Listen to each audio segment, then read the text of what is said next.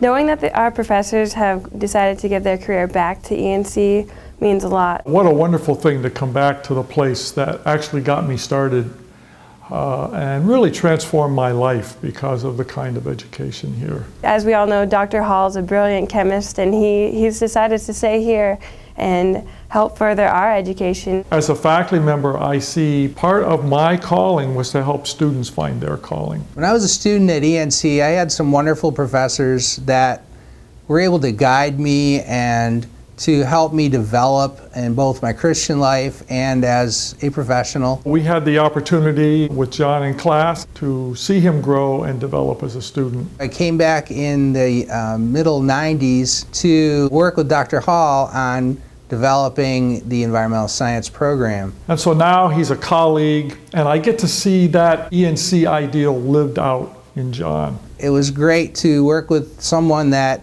I had as a professor in the past. We're not the big institution where people are numbers. We're small enough that we get to know each of our students. It's awesome having people who are so invested in our lives as students. He's gone to our softball games, keeps track of all the volleyball games, he keeps track of everything. When we would be talking about various aspects of physiological chemistry or so on, I could talk about Abby as an athlete. I could talk about the things that she experiences or that she sees, and use that as an illustration of exactly what we were talking about in class. He's invested in the students as a whole, and that's something that really stands out to me. So when I see the students come each year, I'm looking at them and saying, I hope I can help you have the same experience, just as I had so many years ago. That legacy lives on in me and in others that have come back to teach at ENC. And we have these wonderful mentors and examples that have helped us to be better professors, to be better people. The ENC mission is a vision. We're not really employees, we're colleagues. We work together. We're a community of scholars who are helping students to understand their potential, to